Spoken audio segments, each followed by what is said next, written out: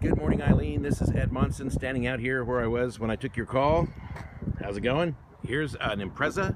It is a compact, or not really compact, but a small sedan. This is the one that you asked us about. It's been here for a couple days. It probably hasn't gone through the preliminary inspection yet because it still has the plastic on the seats. There's the VIN number. And this is a nicer one. It's got the moonroof. It's a limited, which means it has leather interior. It's got these nice rims on it. And then here's an Outback.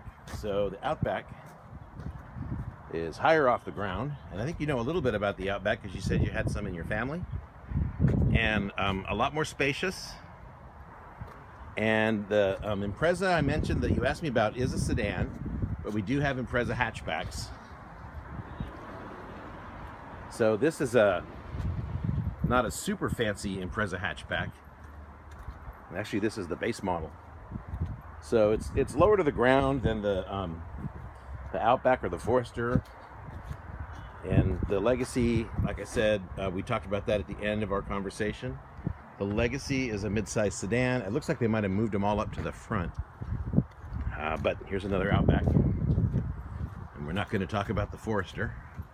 Oh, here's a Legacy. So this is called a Legacy Sport. It's something they came out with this year. It's got these special wheels. It's got two-tone interior, but they're all the same dimensions if you want to see. This is what I drive. 2013 Legacy. Love mine. And basically this car, see there's that two-tone sport interior. This car here is a sedan version of that car, the Outback.